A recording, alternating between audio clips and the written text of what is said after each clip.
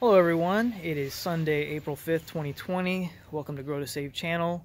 Here to talk a little bit more about their survival garden. I'm trying to encourage everyone to create because things really are getting hairy with our food situation. If you have not seen the news, it is really starting to hit the major world headlines now that a food shortage is in the works on kind of a worldwide scale, and that includes here in the States. So just really, once again, I'm highly encouraging everyone to grow as much produce as they possibly can for themselves and their families, and potentially even their neighbors as well. I wanted to just address a few things. I was out here really busy yesterday. I want to show a little bit of update of what I got going. These are just guards here, what I put down. This is not really like a boxed in raised bed or anything. But there was a couple things that I wanted to talk about is getting your survival garden set up. Companion planting is one for sure. Some things that I'm going to mention in here I don't have videos made myself about, so I'll put some links to other channels down in the description so that you can go check out those. Some really good ideas that I think that are going to be some of the things I'm going to be doing. Is one of the things is the Three Sisters method. Actually is what I plan to do with corn, squash, and beans. So I hope that you will check out some of the other links. I am not trying to say that I'm, like a professional gardener, that I'm an expert whatsoever. I am not. I'm just, an enthusiastic amateur. So I hope that you will check out some other people who are doing better than I am. I am just doing this to get the word out that really, guys, we need to take this very seriously. One of the things I wanted to mention is a couple other things. Companion planting was one. High density planting is another.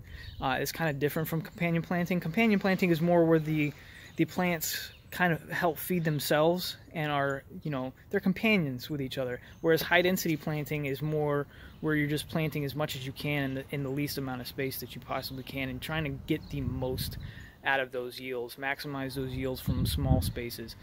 So you can very much do that. There's a lot of great info online on how to do that.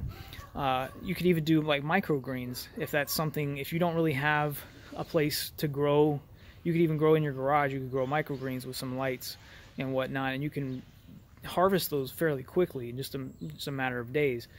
So one of the things I wanted to mention, one thing was soil amendments. So like yesterday when I was out here, you can see all this like sandy area. That is sand. It's a bag of sand that I mixed. We have some pretty highly dense clay soil here in Michigan, so I did that basically to kind of loosen up that soil a little bit. Most of the rest of what I have from last year I actually bought from a nursery, a whole truckload of soil from a nursery, which is what was here, which I tilled up yesterday. So don't be afraid to amend your soil to get it what you need, where you need it to be. Checking your pH is also important, but I wouldn't say that trying to be like super staunch about all this stuff is as important as just getting things in the ground and getting them in there as fast as you can. So soil amendments was one thing, microgreens or companion planting, high density planting was the other. Buy seeds like now if you can get them. I know that some states have made that illegal because it's not considered an essential thing, but I went to go buy seeds today because I'm not going to be able to. I'm anticipating not being able to get stuff from my nursery. So normally I would not start seeds this late, and normally I buy certain plants from the nursery anyway. But now I just went out today to go pick up as much as I can, and I'm starting a bunch of new seeds today so that hopefully I can make up for what I might not be able to get at the nursery later. And so buying seeds now can save you money in the long run. I mean, obviously it's like a no-brainer to know that you can plant a plant from a seed that you pay like a couple bucks for, that you can continue to harvest all throughout the summer and throughout the year, and even put up, can or whatever, and still continue to eat from. Whereas you could just go to the grocery store and continue to buy cucumbers, tomatoes, whatever, every time you go to the grocery store, and it costs you money. So that's part of the reason I want to encourage you to buy seeds. The other thing is, what happens if they become unavailable in the future just because of what's been going on? And that's a very real possibility. So go out, get what you can, leave some for others too. Don't hoard seeds, obviously, but take what you think that you will eat. You can also consider growing, even interplanting edible flowers in your garden in order to encourage pollinators if that's something you really want to do.